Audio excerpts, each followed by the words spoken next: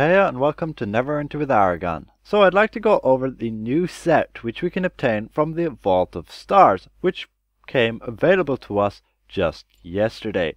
So with this new set, it's very much like the Demon Lord set, but now it will actually additionally contribute to our healing. So in this video I'd like to go over whether it's actually worth it to run on a DPS or a healer compared to the other sets we have available to us.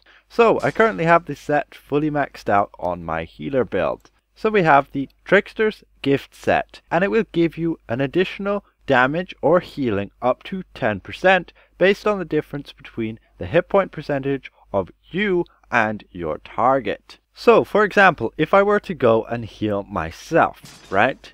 My target's current hit points is at my max. I'm at full HP, as we can see by this bar.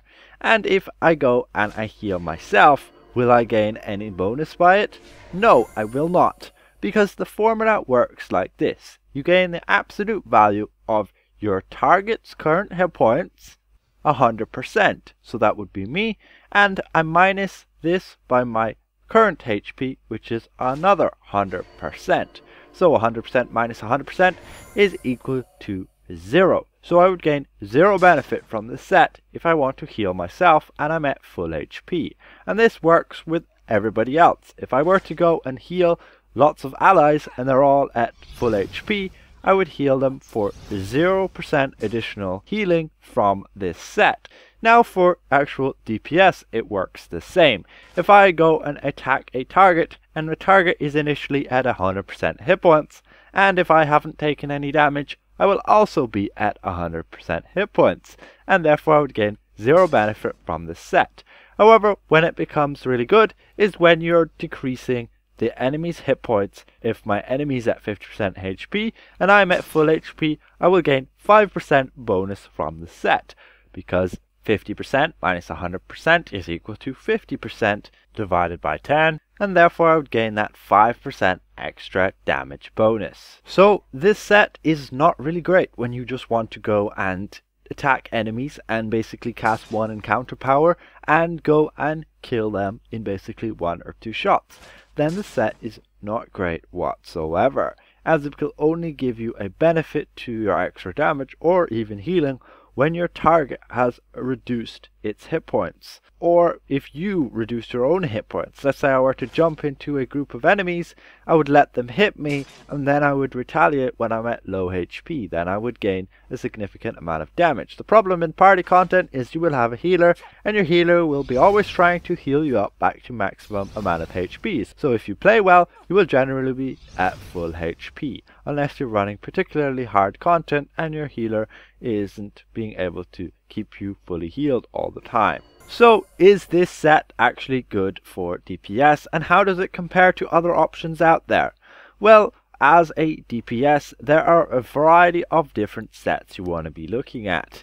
For example, you might want the actual Lost Mouth set. The Lost Mouth set will give you that extra damage on a critical hit, which is really good, and I made a video on it before. And it's very good especially for like an AoE environment where you hit multiple enemies. And if you're fighting enemies and you can kill them very easily, then this Demon Lord set or this Trickster's Gift set won't make 2 ounces of a difference. There is, yes indeed, an item level difference between running, let's say, the Lost Mouth set and this actual Trickster's Gift set. Sure, that item level will make up for a difference within endgame, but in scaled content where you get your item level scaled down, that's when the item level difference doesn't make much of a difference whatsoever, as when you're scaled, you're just set to a specific item level. So as a DPS, I wouldn't really worry too much about it whatsoever.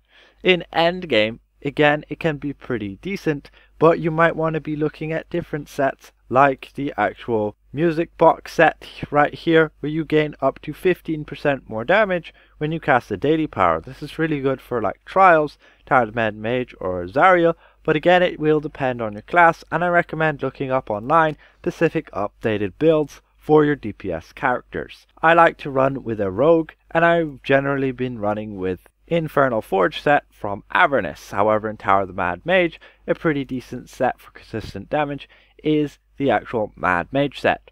It's also pretty decent in Zariel. It will give you that standard 5% extra damage bonus when you stand still, so for like those artifact calls and things when you have the actual DPS checks, when you need to just concentrate on focusing dealing tons of damage. Otherwise, dealing damage isn't specifically required, as in there's no pressure on it, other than in those DPS checks when you need to maximize your damage, and normally you can stand still for that period of time. And on top of that, let's say with Zariel, she will lose hit points and she'll get to 60% and then she'll phase, and after, when you go fight her again, she'll be at full HP again. And it's the same with Halaster, so you won't always have her below that threshold of hit points, so you will only gain like a 3 or 4% bonus overall in the whole fight from this actual set. So you definitely might want to look at running the Mad Mage set instead. And this is endgame.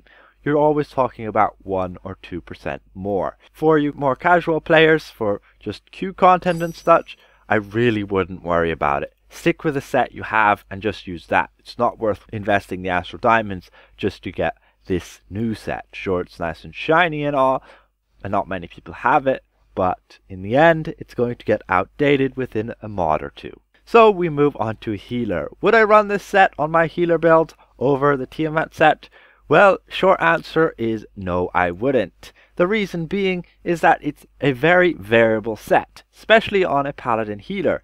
On a paladin healer, I can focus on giving people shields, meaning I can cast these heal powers when I don't actually need to heal, and it will give them an actual layer of protection. So whenever they get hit, they will lose this shield instead of losing their actual hit points. And this is why it might not be good at all to run the set, because you won't give you a bonus. Whereas if I run with the Tiamat set, I will gain this bonus all the time, this extra 5%, and along with that I'll gain a bonus to my incoming healing, which is also really good, especially to keep myself alive.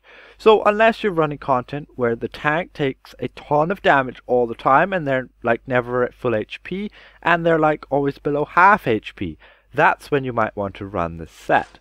Other than that, sure, you can try not healing yourself and be at a really low amount of hit points and then accidentally draw aggro from one mob and die, but if you did moderate your own hit points and be at a really low amount, sure, you could gain a significant amount of bonus from the set by being, let's say, at 10 to 20%, and you could gain that extra 8 to 9% from this set.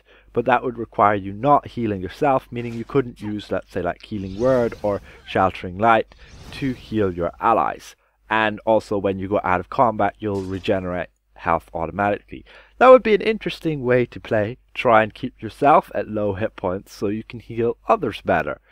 Sure, if you want to do that, by all means go ahead and try, but I wouldn't recommend it, and for healers, just stick with the Tiamat set. It's all around really good, especially when you get scaled down, when this item level doesn't matter 2 ounces whatsoever. So that's pretty much it. My conclusion is, for DPS, sure, for most classes it's pretty good when you're running against very tanky mobs, where it takes a while to actually finish them off and kill them. For most boss fights, it's also pretty good, especially when the boss requires you to move around a lot to avoid mechanics, and it's not going to make a huge difference. So, for a lot of classes, yes, the new Trickster's Gift set is pretty good. As for a healer, no, I would prefer just to stick with the Tiamat set.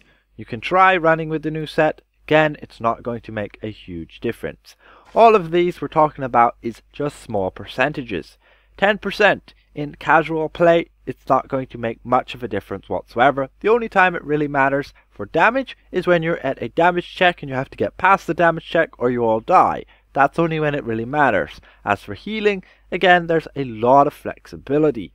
Everybody has their own ways of being survivable, and the healer's just there to make sure you can top up those hit points again. Sure, you want to ideally have the best of the best to give you the widest possibility of success, but in the end, I would just recommend sticking with the Tiamat set. So hopefully I presented this well. If I did, consider leaving the video a like, and if you're new around here, consider subscribing. I will see you guys around. Goodbye for now.